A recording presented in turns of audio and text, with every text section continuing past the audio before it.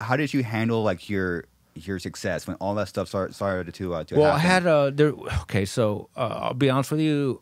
There was a time where I didn't handle it right. I mean, in terms of like, I did the fame and or a little bit of money or this and that or blah blah blah. Every Yeah. other thing that come with it. Hmm. I started I did get deeper into like drugs and stuff, and it's something I don't Yeah. do anymore. But it was something that I did do, and it just started getting.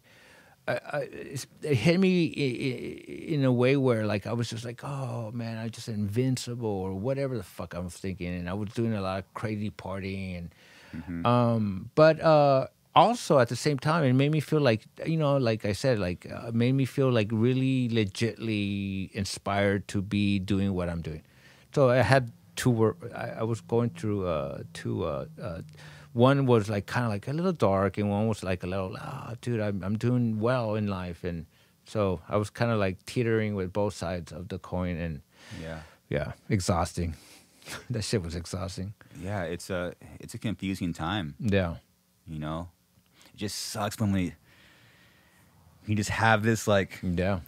like your dream, and then this whole other thing you didn't expect to come in, it comes in, and you don't know how to deal with it. You know. Yeah, it's fucking crazy, but it is what it is. But You know. what can you do? Same. I mean, I fell on my face. You know. It's how we learn. You know. It's like fuck, Yeah. dude. Because I mean, deep down in our hearts, we're just like we just look back at, oh man, I'm still that loser kid from high school, and like now Yeah, it's yeah. just.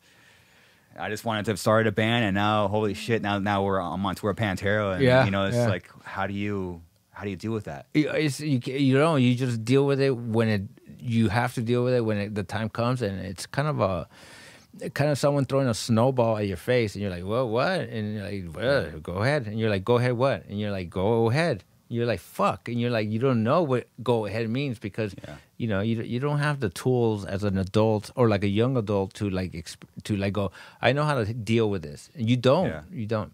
Yeah. Some people do deal with it right, and some people, move forward with life unscathed by like things like what we were talking about. And some people Yeah. like us, maybe we just fall on our face, but that's Yeah. okay. You just get up and just fucking trudge along and Yeah. just move along. Move Yeah, move along. yeah.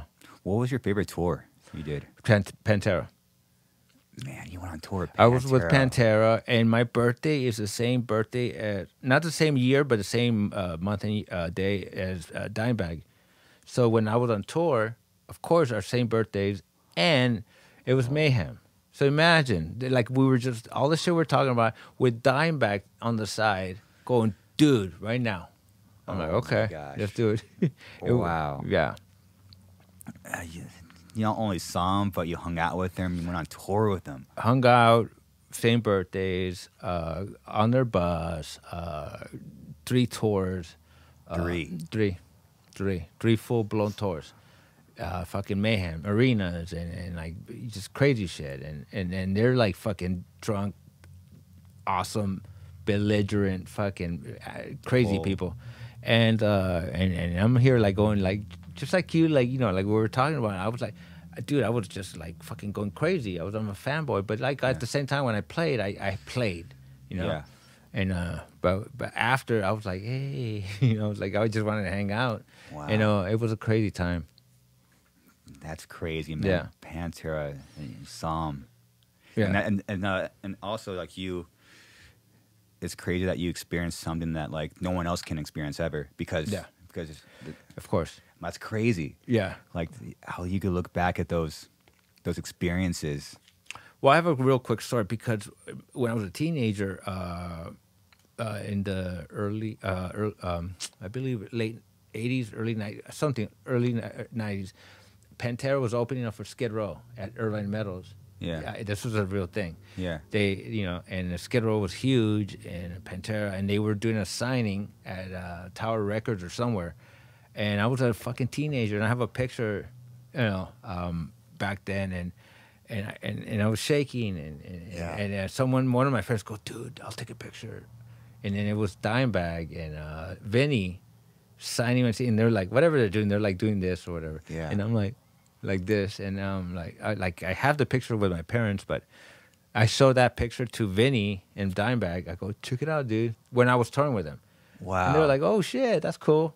You know, they get a million of those, obviously. But I was like, no, I'm a true fan. You know. Yeah, so. I just want you to like me. This is my badge. Exactly. Dude, what a trip, man. Yeah. Like when one moment you're a fan, the next you're in it.